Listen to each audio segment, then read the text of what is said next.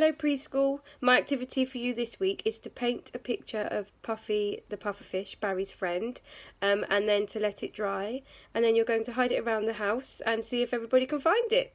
Great fun. So I'm not going to use a paintbrush to paint Puffy the pufferfish this time.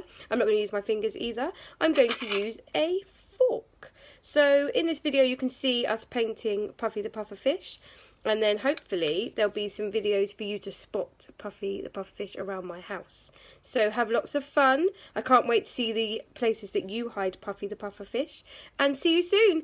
Bye!